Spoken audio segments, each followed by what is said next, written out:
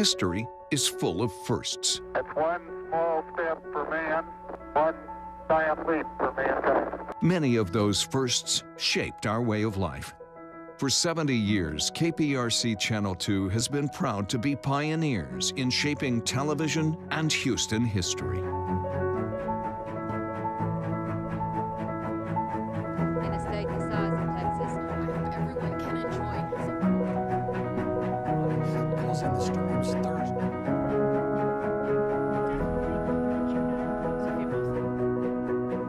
Minutes before 9 o'clock, the crew's here telling her. This is the first time in a long they had 11. See the sum of your pay. Isn't it good to work for a place that has a sense of history? And indeed it is. See, taking the president from Spring to College Station, following.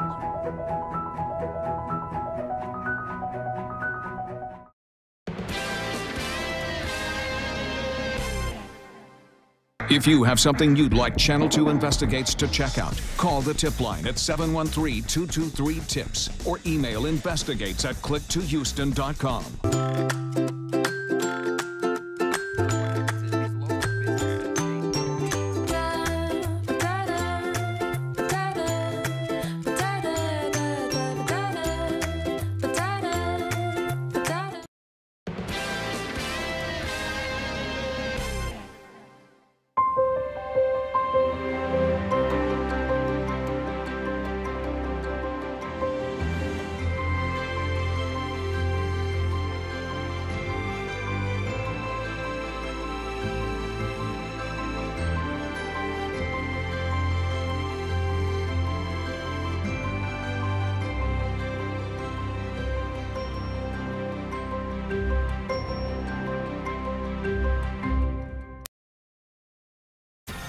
Live from KPRC, this is Channel 2 News Midday. Right now at midday, the owner of a Crosby plant on defense in court, accused of releasing air pollution during Hurricane Harvey. We're inside the courtroom right now as that criminal trial gets underway. A live report in just minutes. And a live look at the Southwest Freeway this afternoon. Cloudy and sticky. Meteorologist Britta Merwin has a look at the week's forecast. We are following some breaking news right now in the Stafford area. That's where a shelter in place has been issued after a gas leak. Now, this is in the area of Stafford Pride and Constitution Avenue. A hazmat team is on the scene again right now. There is a voluntary evacuation in place, but no one will be allowed in that area or to re-enter the area. We do have a crew headed to the scene now, and we'll bring you the very latest both on air and online. All right, turning our attention to the forecast on this gloomy Monday. It is gloomy. And Britta, once you step outside, it's really humid. I know, it's air you can wear, right? Yes. So let's take you outside right now. This is a live look from our tower camera. We can finally see the Southwest Freeway. Very different from this morning when we were socked in with very thick fog here on the southwest side. Visibility across the area has been improving. We're up to about a mile here in town, a half mile in Conroe, but we still have very thick fog closer to the coast. This is a live look into Galveston. That's sea fog, extremely thick, so kind of hard to make out seawall. And they still have a dense fog advisory in effect for the coast until noon. So we won't see improvements with that until we get into the afternoon. And still, I would expect some reduced visibility at the coast. We'll just have a little easier of a time getting around once we get past lunchtime. Meanwhile, here in Houston, we're expecting temperatures to be in the upper 70s today. It's pretty warm out right now. We'll top off at 78 degrees. Notice that we do have a slight chance of a passing shower. It's limited, but we do have a 20% chance of a stray shower coming up later today. We'll take a look at the rest of your work week in just a few minutes because we do have more rain on the way tonight. And don't get too comfortable to the warm temperatures. Reality of winter right around the corner. Over to you. Coming back. Thank you, Britta. Remember, you can track the forecast anytime you would like. All you have to do is download Frank's free forecast weather app. Just search KPRC in your Apple or Android app store. The criminal trial against chemical plant Arkema and 3 of its employees over fires at the company's Crosby plant will begin this week. That's right. The company is accused of air pollution during Hurricane Harvey. Channel 2's Vincent Crivelli joins us now live. So, Vincent, today both sides worked out the finishing touches for that trial.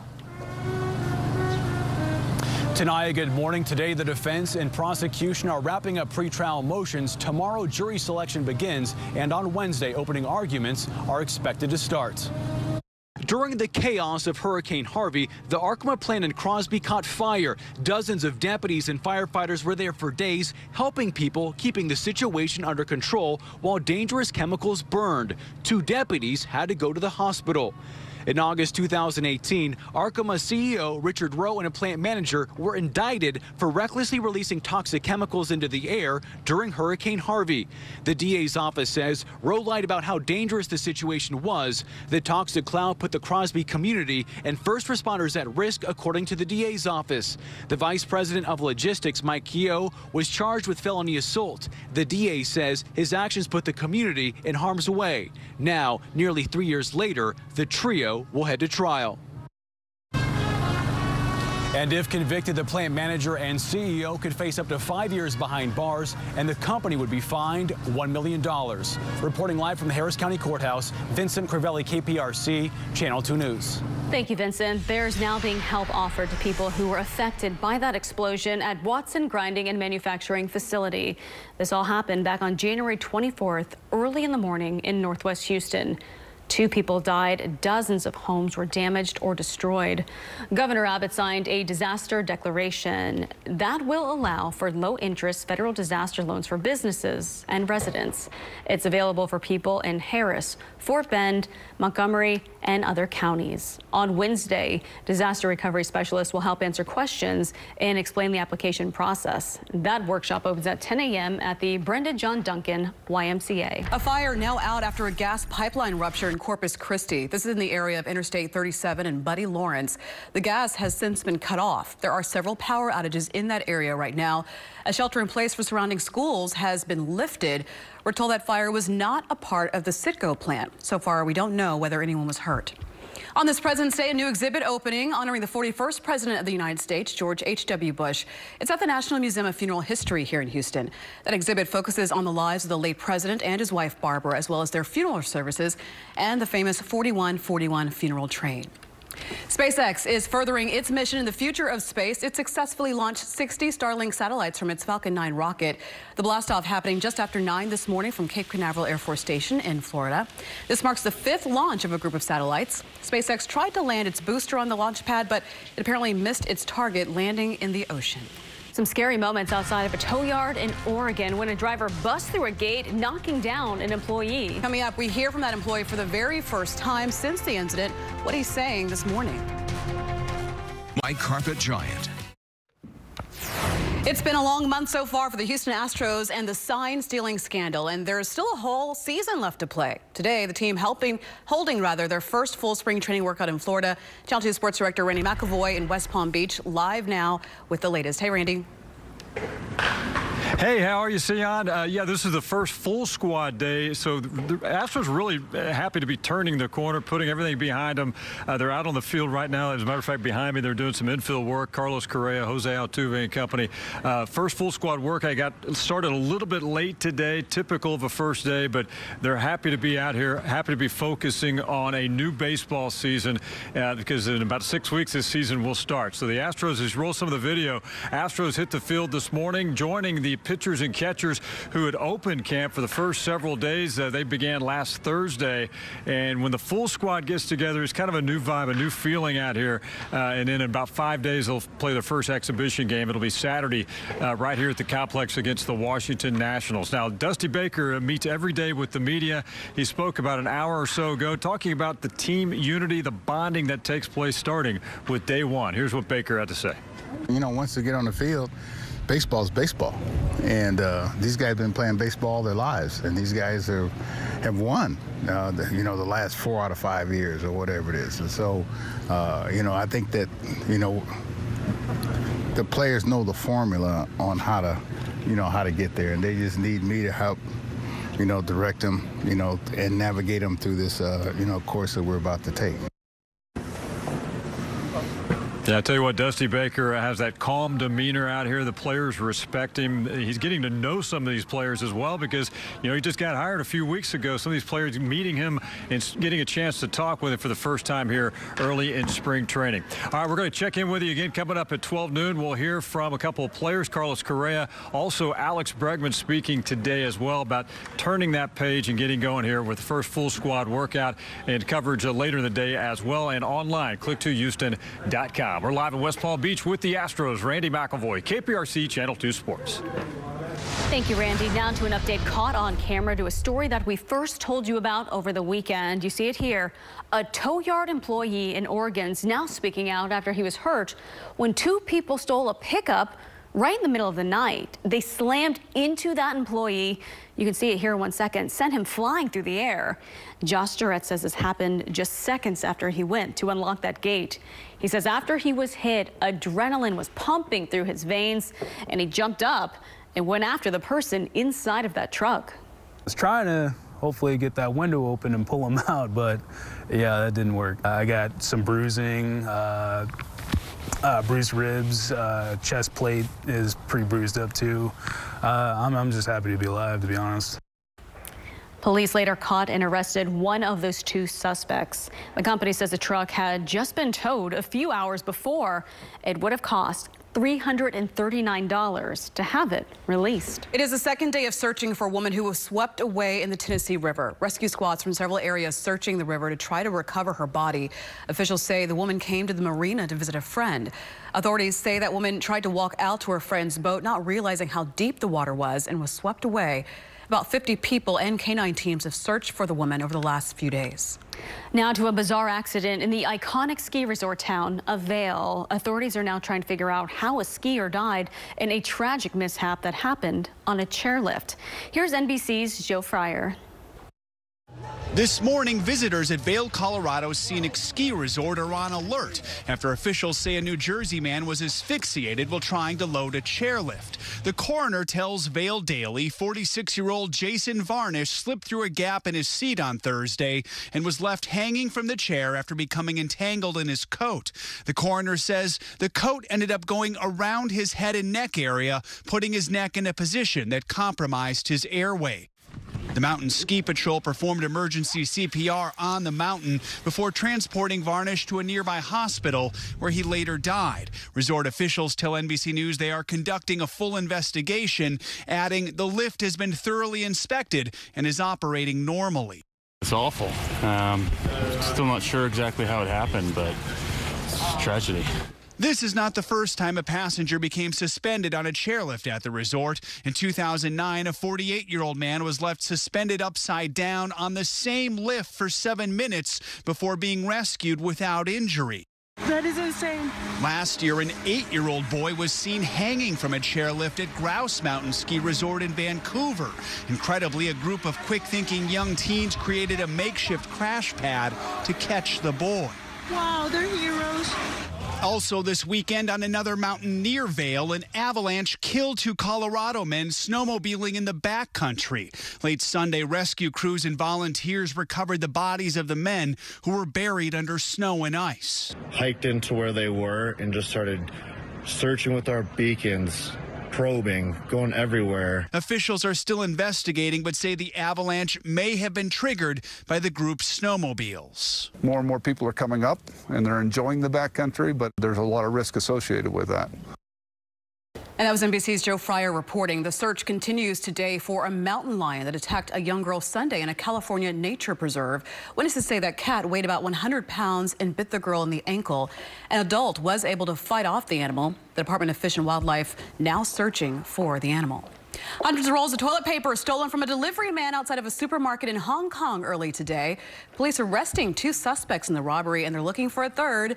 The stolen toilet paper found in a nearby hostel. The coronavirus outbreak causing panic across Hong Kong, creating long waiting lines for essential goods like toilet paper. The Daytona 500 was a wash, and that was all thanks to Mother Nature. That rainout means the 62nd annual race is going to be held today. Now they called the race after just 20 official laps yesterday. 18 NASCAR Air Titans, along with 12 jet dryers, 2 vacuums, and 1 sweeper rapidly deployed to the track for the drying efforts. This is only the second postponement in the 62-year history of the greatest American race. And we know you have Florida roots. Yes. I worked in Florida and Orlando for 7 years. There was always rain. Always on the raining. Daytona 500. Yup. You can count it, even in February. Yeah, I mean, you know what you can count on, right? It's kind of like clockwork. Oh, yeah. Well, fog, pretty popular this time of year here in town, and that's what we woke up to this morning. It's still an issue directly at the coast, but we're seeing good improvements here in Houston, and we're ready for a pleasant afternoon. Not going to see a lot of sunshine, but at least it'll be warm. If you're not a fan of humidity, that's going to be an issue because it's up there, that's for sure. This is a live look at our tower camera. Temperatures right now 73 degrees. So it's warm out there. We have overcast skies here in town. We might see a break of sunshine as we go into the afternoon. Meanwhile, at the coast, there's still socked in with the sea fog. This is a live look at seawall.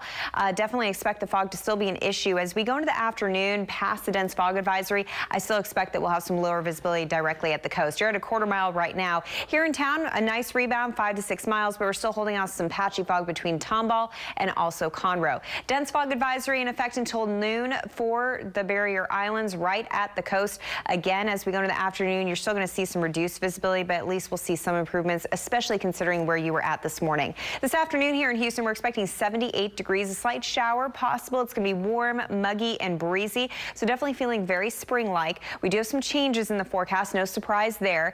We do have this area of low pressure moving out of the Rockies. That's going to eventually drag a cold front through southeast Texas, and that's going to create this big temperature swing for the end of the work week. So ahead of it, we're warm, a lot of clouds, a few spotty showers. The cold front arrives Tuesday night into Wednesday morning, but it kind of stalls out while this upper level disturbance push in from the west, which creates a pretty soggy Thursday.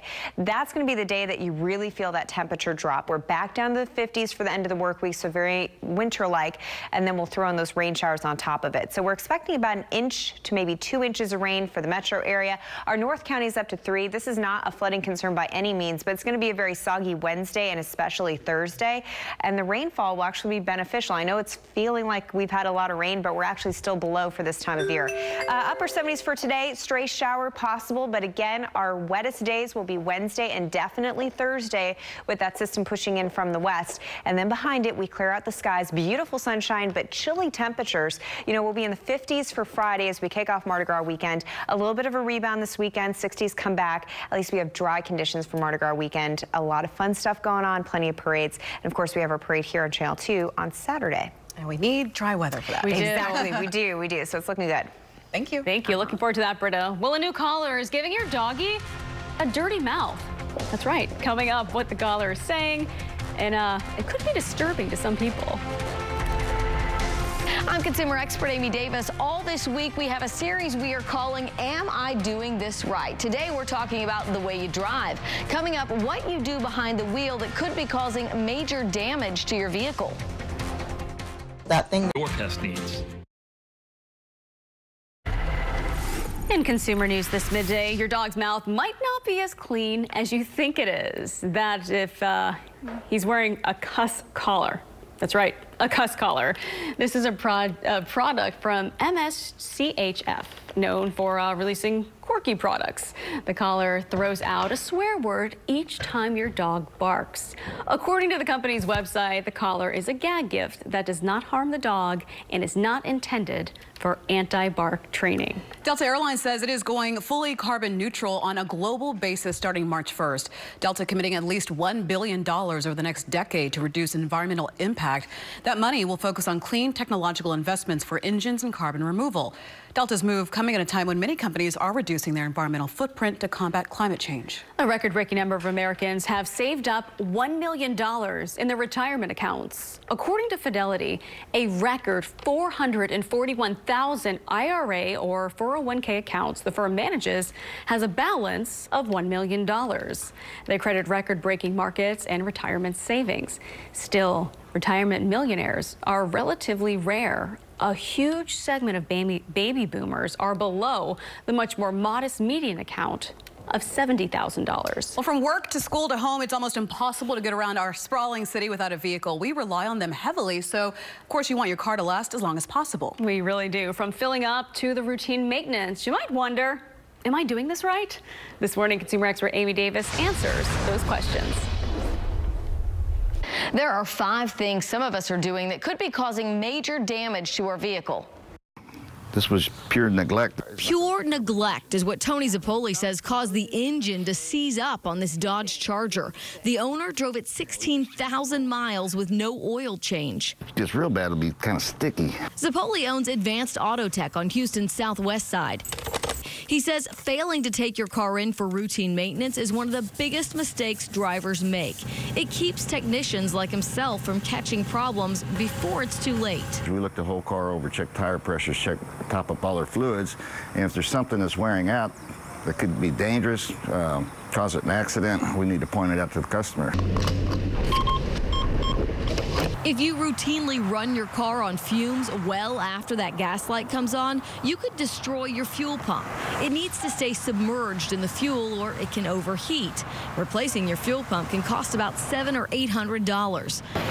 But that doesn't mean topping off your tank is any better for your car. Forcing the pump even after it stops is not good. You need that airspace, expansion room. The fuel on the ground is cool. When it gets in the tank, it heats up, it expands. When there's no room for the gas to expand, it can leak through your evaporative system, wasting gas and damaging those parts. And Houston's pitted and pocked roadways are problematic for vehicle suspension and our tires. If you can't avoid them, slow down. Go through them slow. If you don't pop a tire, you'll cause premature wear on bushings and ball joints at best.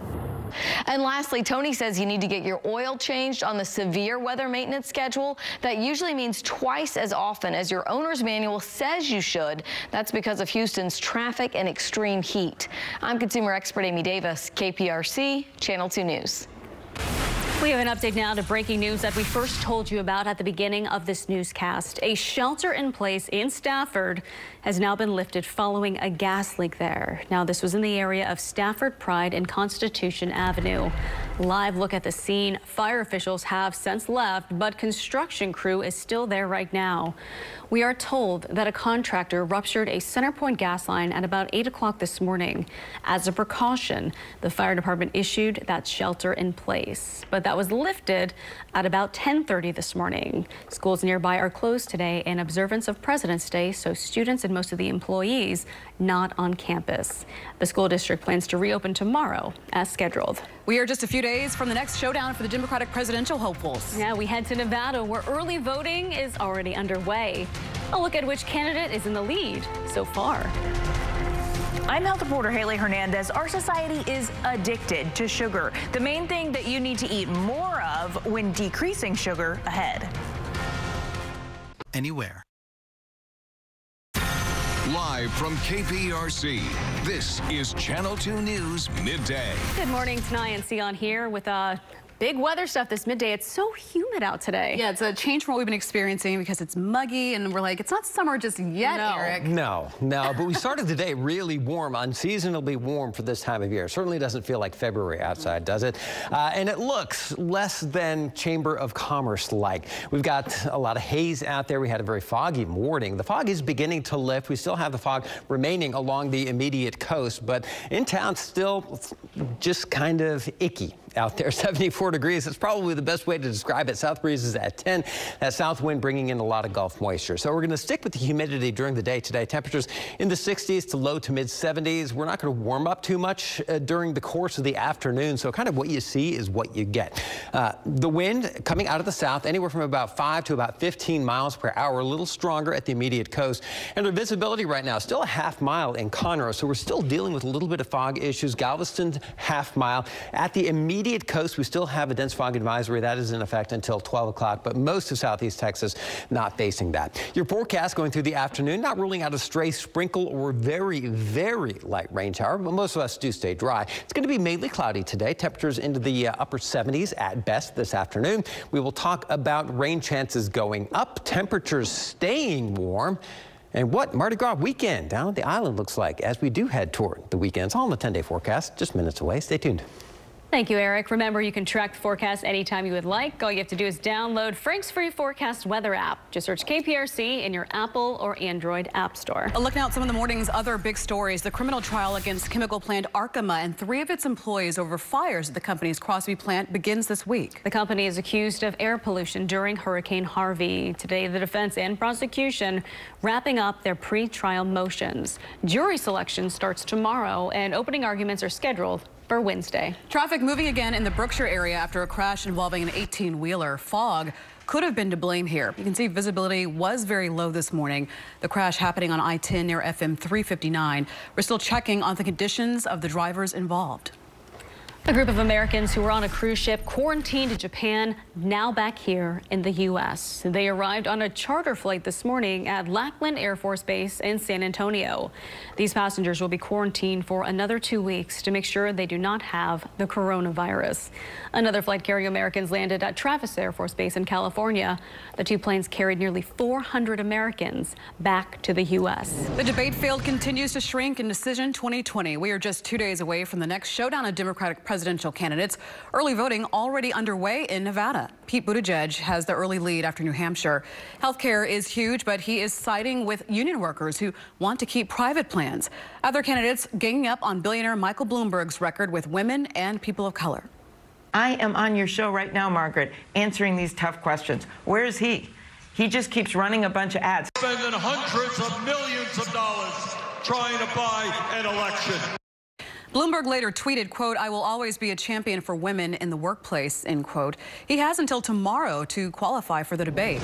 And here in Texas, voters heading to the polls beginning tomorrow. Early voting kicking off for several statewide races and legislative seats. Voters can cast ballots at any polling location in the county. Head to our website for a link to find polling locations. Early voting ends February 28th. Election Day is March 3rd. Duke University will host former National Security Advisor John Bolton as part of its lecture series today. Bolton was a National Security Advisor to President Trump from 2018 to 2019 and U.S. Ambassador to the United Nations from 2005 to 2006. His talk will focus on current threats to national security. Tonight's event is sold out. Mississippi is seeing historic flood levels as more rain gets set to move in. So much so, the governor has issued a state of emergency as the Pearl River reached nearly 37 feet. The Mississippi National Guard and Highway Patrol are on standby, and residents in flood-prone areas have been asked to evacuate. NBC's Blaine Alexander reports. Well, hello to you from Jackson, Mississippi. These are some of the homes in the mandatory evacuation zone, and you can certainly see why. Back there, you have a car that's partially underwater. The water is creeping up to some of these doors here in the area. Now, the river itself is more than half a mile away, yet the water has still made it here, and it continued to rise through the morning.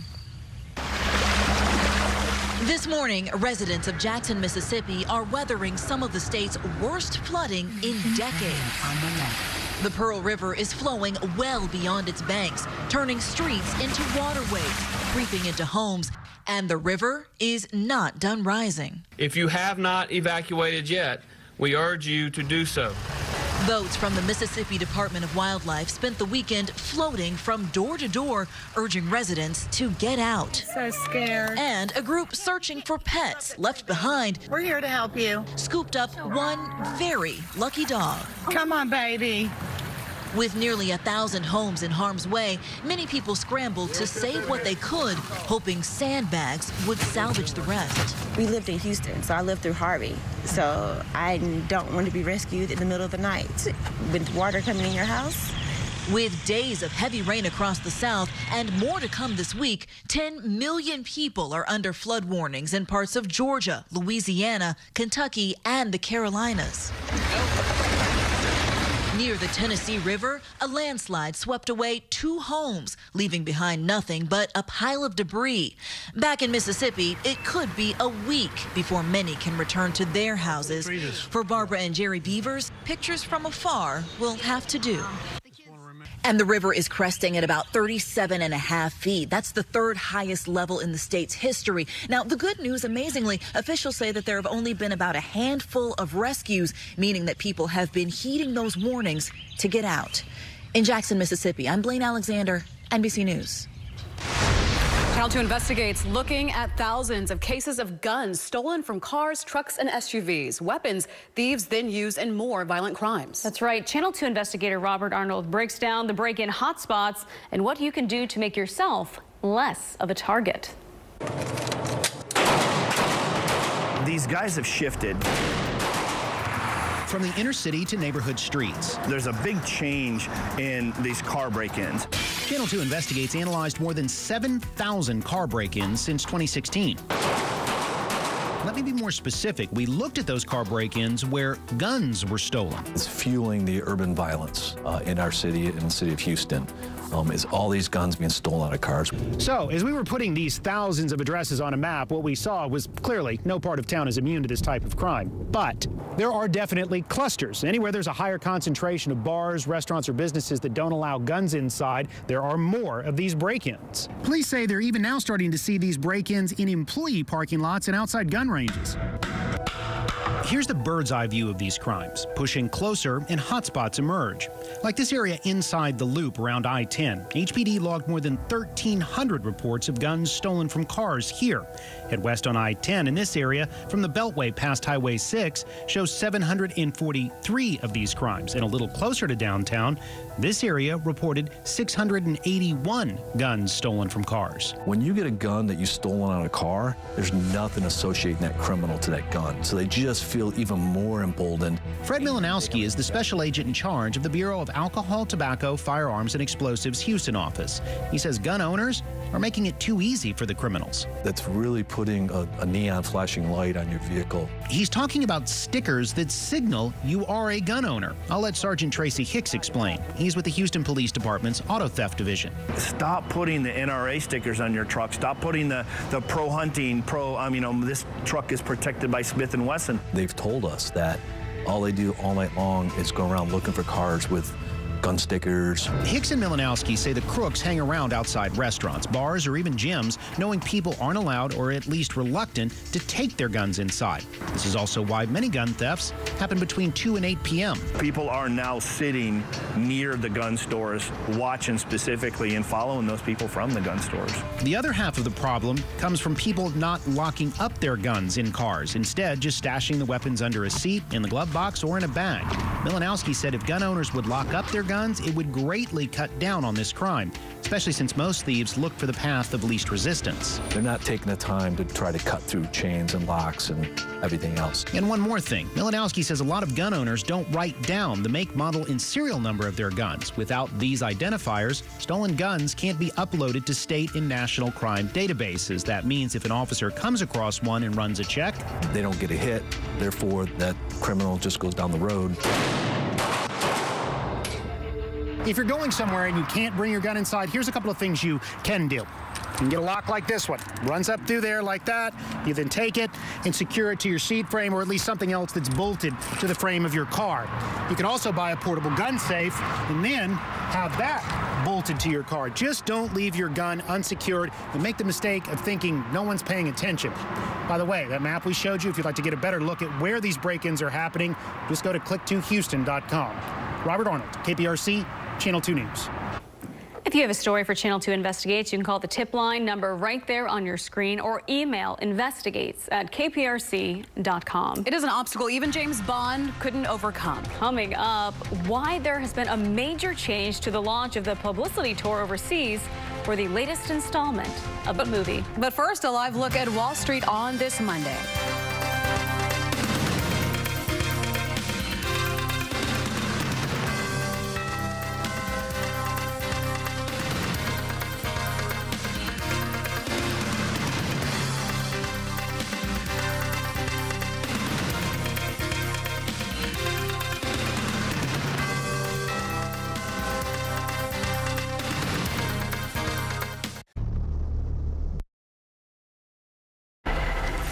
Now to the change put in place for the new James Bond movie. No Time to Die is the latest film to alter its plans due to the coronavirus. The 25th James Bond film was set to hold an April premiere in Beijing and a publicity tour throughout China. But with that country trying to control the virus, including closing its movie theaters, those plans have been shelved. Fans have been asking for a while now, and now Justin Bieber finally listening. We are talking about this huge Tom Selleck-like mustache that he's been growing on his face. Look at him. The singer posted this video over the weekend showing himself taking an electric razor to it. There it goes. It seems his wife is pretty happy about this decision. He has been rocking that mustache for a while now.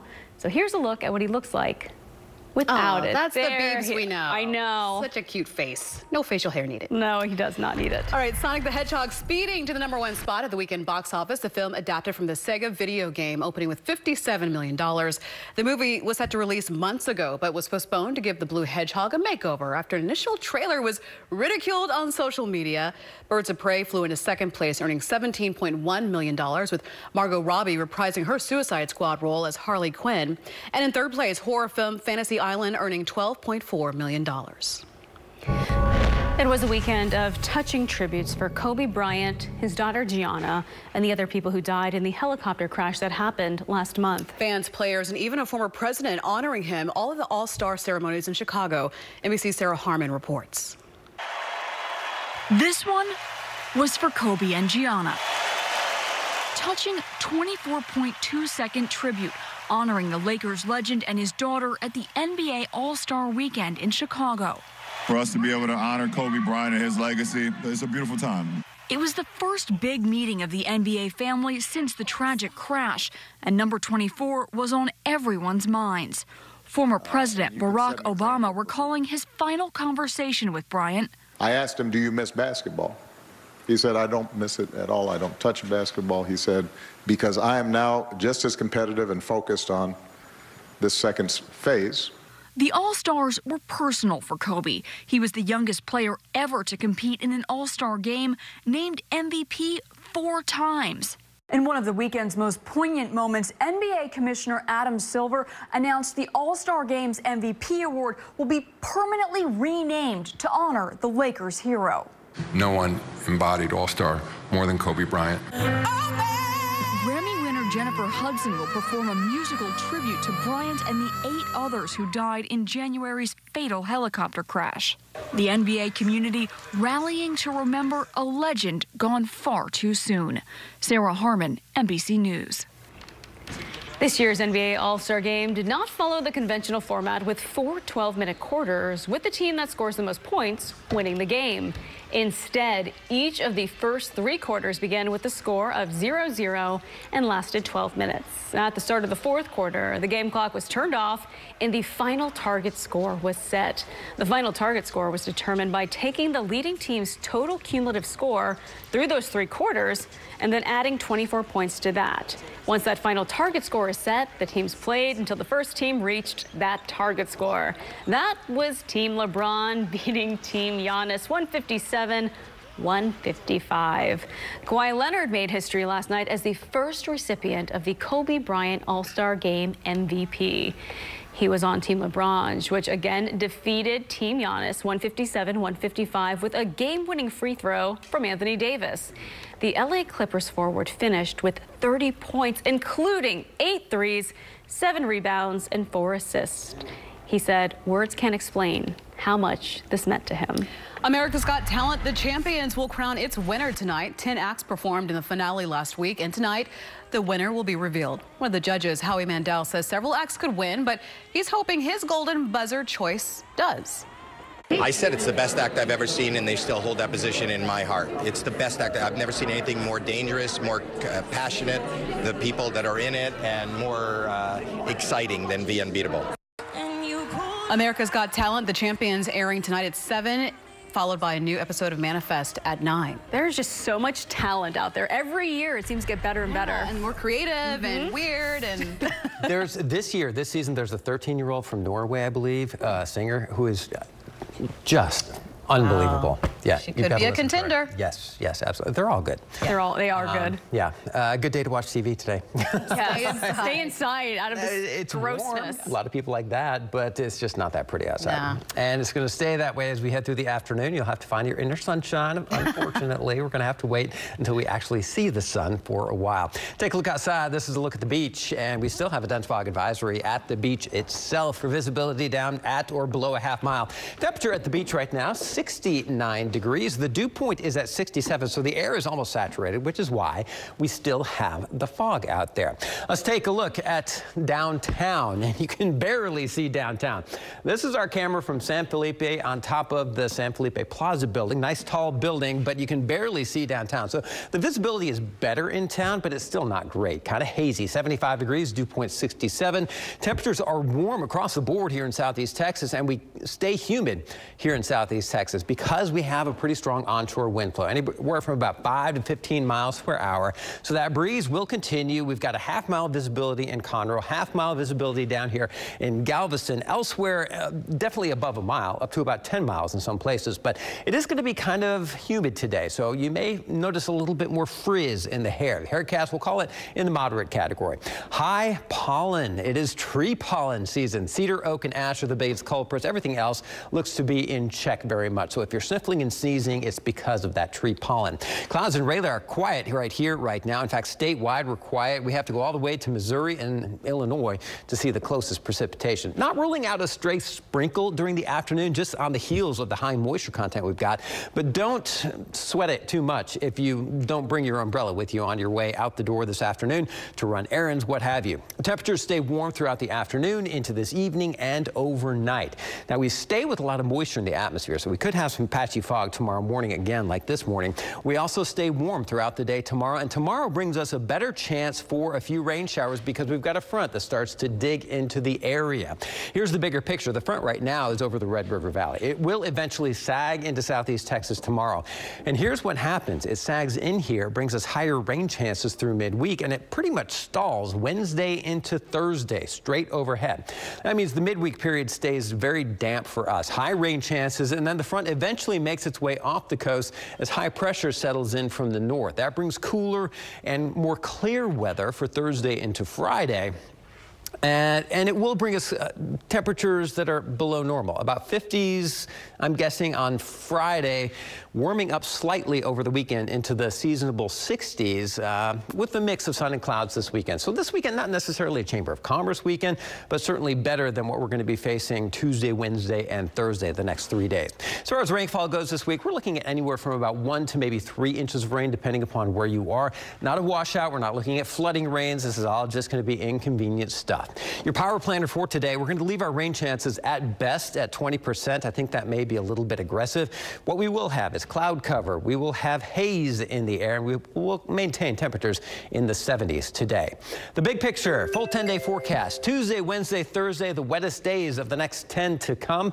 And then we've got our front that finally works its way offshore, bringing us a little bit of sunshine as we head into the second weekend of Mardi Gras down in Galveston. Overall, the weekend doesn't look too bad with temperatures in the 60s after a brief dip into the 50s late this work week. So pretty typical winter forecast for us. Temperatures all over the place, rainfall kind of in and out, a mixed bag of weather. All right, winter hanging on, trying to. Thank you. Thank you, Eric. Coming up next, health reporter Haley Hernandez with some advice on how to stop those sugar cravings. I approve this message. Many studies have shown that sugar is one of the most palatable and addictive foods. That's why food manufacturers use excessive amounts of it in foods we don't even consider to be sweet to keep you coming back for more. Health reporter Haley Hernandez has tips on how to reduce sugar cravings. It can be as simple as swapping flavored yogurt for plain yogurt and adding your own sweetener. The trick is getting the most quality nutrients for the sugar that you do eat. But just because it's a simple concept doesn't mean it's easy to execute. Hamburgers aren't even sweet, but did you know the average bun has 5 grams of sugar? Add condiments like ketchup or barbecue sauce, and this one sandwich might contain your whole day's worth of sugar. You're not eating a donut.